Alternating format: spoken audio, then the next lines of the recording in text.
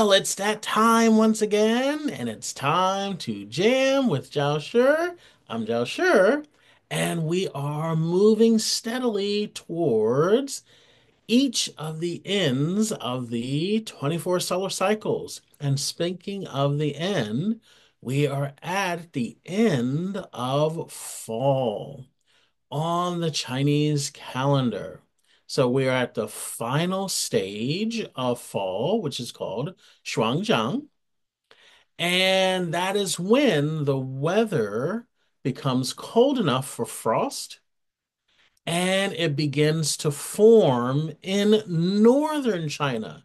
So remember, many of these times we are looking at southern China, but now we're going to start using our measurement for northern China because at the end of fall comes what? Winter. So we start using the northern measurements to now incorporate our experience and the changes that we begin to feel in our bodies over time. So now that we're in that period of Chuanzhang, let's take a look. We are in the fall period, and there's fall one and fall two. And we're now coming from Hanlu. Hanlu was the cold dew. Now we have the frost dew coming down.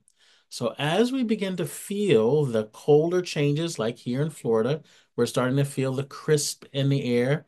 At night, we're in the 60s, sometimes in the 50s. So for us, that's pretty chilly. Everybody's out there getting their sweaters and doing different things, and people in the rest of the country laugh at us.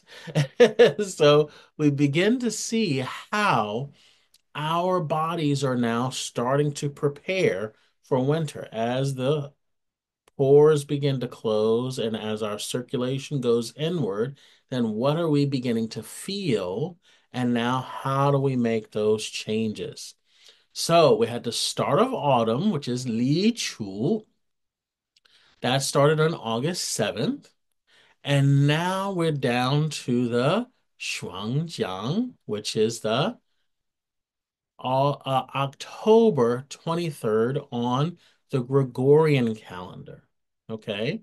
So then now we're already 3 days into it here on the 26th.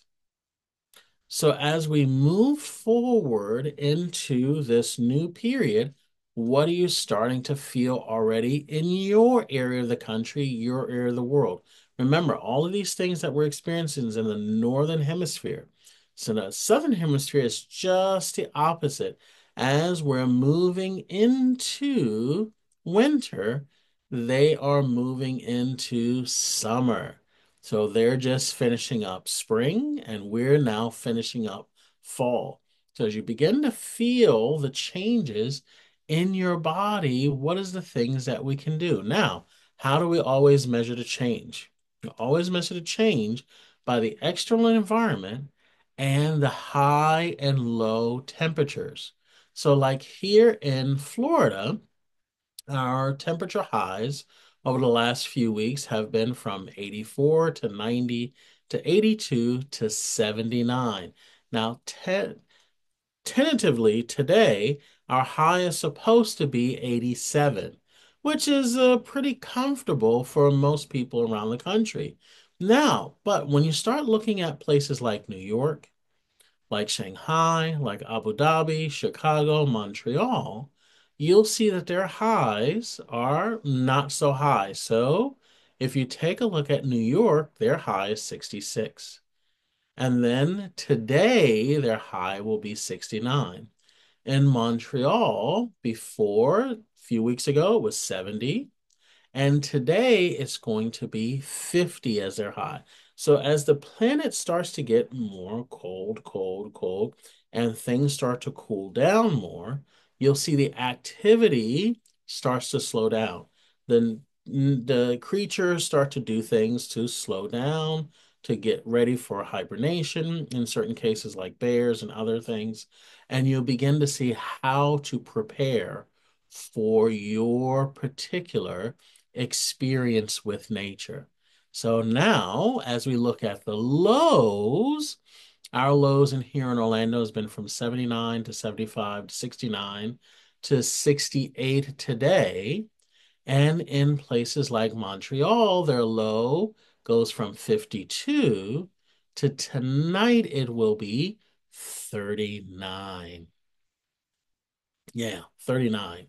So as you begin to actually feel that coldness coming in, we're now transitioning our body day by day. And as you start to transition day by day, you begin to feel that those particular changes, and then now your body is poised and ready to now get your body back into its normal. So when we're taking a look at where we're talking about, here in Florida, we're in the 29th to 31st parallel. As we go across the globe, you'll see it goes through different areas of the globe. So for here, it's Orlando, and just north of that, the 29th parallel is DeLand, St. Augustine, and then Brunswick is the 31st parallel. So Brunswick, Georgia. So to the west of us is New Orleans, is Houston, Texas, but to the east of us is places like Cairo. And what that goes all the way through is like Sichuan is in the 31st parallel, Wuhan is in the 31st parallel, and this is all southern China.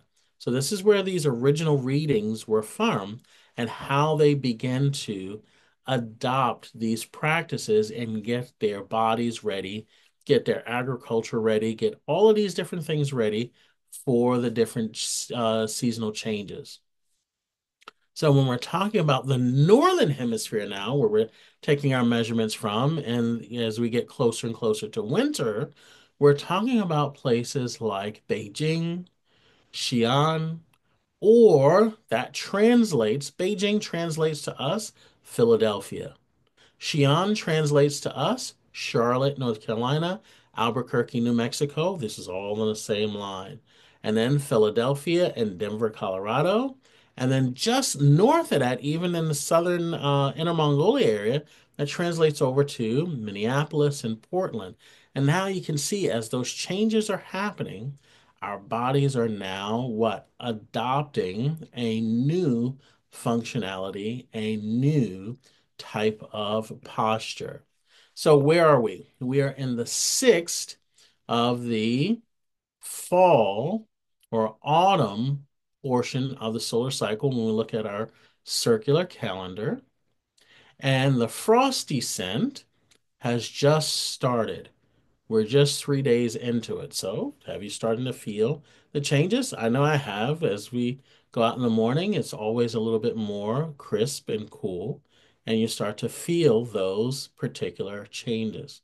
So, after this, we will go into winter, which will be Li Dong. Li Dong is the start of winter. Now, the West will not actually acknowledge winter until we get to the solstice, the winter solstice. So winter has already been moving steadily along, according to Chinese calendar, long before then. So as we go into the frost descent and we start seeing the frost appear in the north, you know now, prepare yourself. So, how do we normally go about preparing ourselves? Well, we do it through food. And so, the yin yang nutritional corner that we always have, we always choose two different fruits to now signal to our body what type of things that we need to do the change. Transitioning from the old, meaning the fall, and then preparing for the new as we get closer and closer to winter. So if you are a yang body type, and if you don't know what that means, then get body typed, and you can go to my new website. And I am in full-time practice now, and we offer body type services. So then you'll find out if you're a yang body type or you're a yin body type. And with that said, then we're recommending bananas for the yang body types and pineapple for the yin body type. So then now, as you know, we use those two examples, banana and pineapple, or whatever the yang fruit is for the week, or every 2 weeks we do this. So either yang body type or yin body type, depending upon what your body particularly needs. Okay. So then now let's talk about banana. So banana can clear heat, lubricate the lungs, lubricate the intestines, lower the blood pressure, helps alleviate alcohol intoxication. So there's many types of functionality to banana. So let's deal with clearing heat. Why? Because we say that banana is cold in nature. So it creates the phenomenon of your body starting to cool down, starting to contract, and now bring everything down from the head all the way down to the feet. So then now, as we start getting colder, what does the body naturally do? Produces fluids. And those fluids help lubricate the lungs, also lubricates the intestines.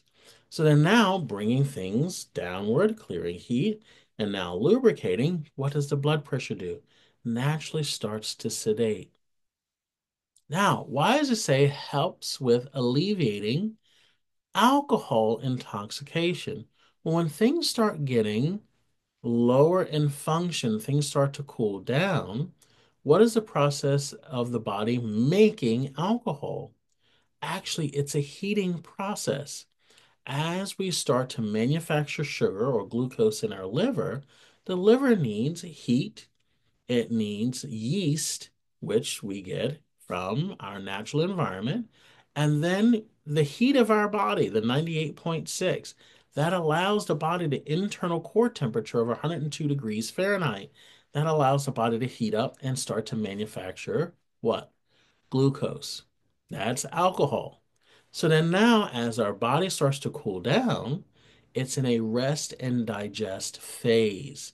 So what? We start to now calm down and feel a little sleepy, and all of our function begins to slow. So that will help do what? Do more of the chelating process that our body does, our cleansing process, and it will cleanse out any excess sugar in our system. So these are kind of things that you can automatically do to incorporate to your body as a yang type person, where you have this tree type fruit, these berries called bananas. And yes, berries are a bunch of things, a bunch of fruit. And so that's why bananas are considered berries. So then now let's take a look at pineapple. Pineapple. So these are low to the ground fruits. And if you see the actual bush that the pineapple comes in the center, it's a very low to the ground type of bush. So when you see it begin to form, the fruit begins to form in the middle, you can see that, oh, it is a very rich type of, we say, yin energy type of fruit. So once it is coming out of the ground, and it begins to form, it is rich of that yin energy. And with that yin energy, it can be very raw and powerful. So when you look at raw pineapple, it has to be transformed. So in Chinese medicine, we cook it a little bit to remove the toxicity. Toxicity means that it's too strong, too strong. There's so much enzymatic function that we need to shave it off a little bit by cooking a little bit. So that's why we always try to do that, or we do that in Chinese medicine to alleviate any of the strong toxicity. So what does pineapple do? It aids in digestion, and that's its enzymatic activity. When it comes in contact with the body, enzymes go crazy, and the body starts to produce all of this enzymatic activity, and then allows your body to now just start to break things down so fast. So because of that, then now your acidic activity starts to move and your pH starts to adjust. So this is why it can literally check any type of loose stool or diarrhea. So these type of things that is regulating the digestion, this is the very functionality of how pineapple can stabilize. So look at the stable plant that it comes from. You eat it, and then now your body stabilizes. And because it's so tropical, grows in a tropical environment, it naturally does what? For high, hot temperatures, it immediately produces all of this fluid so that your body can cool down. So we say it dispels summer heat. So very high fever, very hot type of conditions, you can use this to clear out your body's reaction or condition. So now we have both the yang and the yin fruit. Now you can go through the process of looking at what your body type is, selecting that, and then for the next 2 weeks or so, you now incorporate this into your diet and see how your body particularly feels about these fruits because why? You're going to feel the change, feel what is the different things that we talked about, see if your digestion begins to increase, if you are a yin type, and see if your body begins to cool down and you start to feel more comfortable in your lungs and large intestine if you are a yang type. So that is our two fruits for this week. So now let's get into if we have any questions. So let's go to the Q&A. Okay, so doesn't look like anybody's submitting any questions this week. So just remember, I am in full-time practice at Cocoa Beach and Daytona Beach, and we are Affordable Asian Medicine, and you can go to affordableasianmedicine.org. And if you still want to get body typed or any types of things like that, you'll go to that website, and then you can join me every morning. We still do our daily Dao Yin and do our morning workout. So I will see you all at 7:30 in the morning, Monday through Friday, and let's get our low impact, high energy exercise on every Monday through Friday. And I am Jiao Shi, and I will see you all next time.